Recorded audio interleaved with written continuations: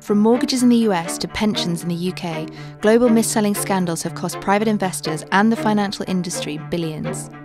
And in the wake of the worst financial crisis in 100 years, the companies that provide financial advice and sell products are having a hard time regaining the trust of their clients. There's an old Wall Street story that goes like this.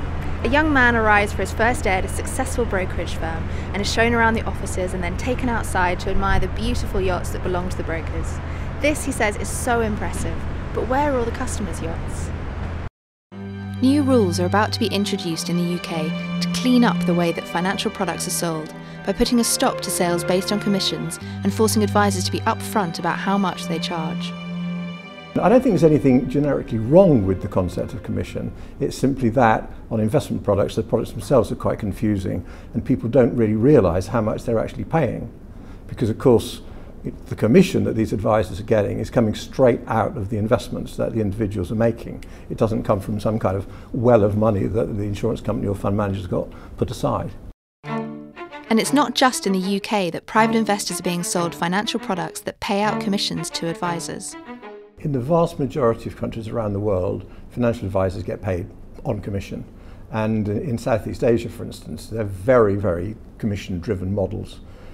There's no doubt that regulators in Europe and in North America and Australia are looking at this whole issue. And I'd be quite surprised if fees didn't come in as a replacement to commission in most kind of developed countries over the next few years. Many investors mistakenly assume that the advice they receive is free, and some may be unwilling to pay once they realise how much it costs them. Patrick Connolly of advice firm AWD Chase de Vere says the industry is anxious.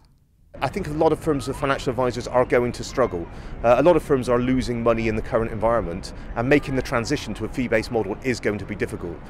We're not going to see the full fallout of that in January, and you'll see that over the next 12 months and beyond. And I wouldn't be at all surprised if many firms of advisors and many individual advisors continue to leave the industry.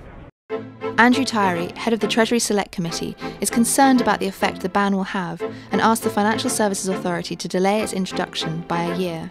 We were worried that some consumers might walk away and then not buy product that would be beneficial to them, and they'd end up losing out on services. And we were also worried that some high-quality people might leave the industry.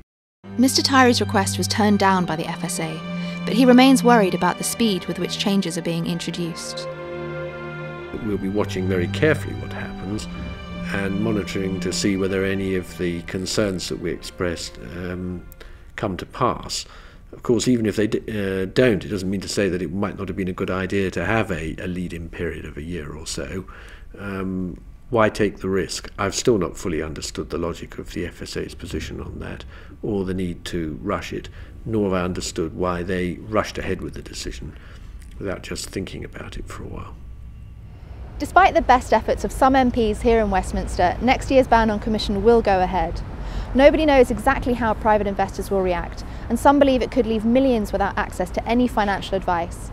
Instead, they think private investors will go directly to providers.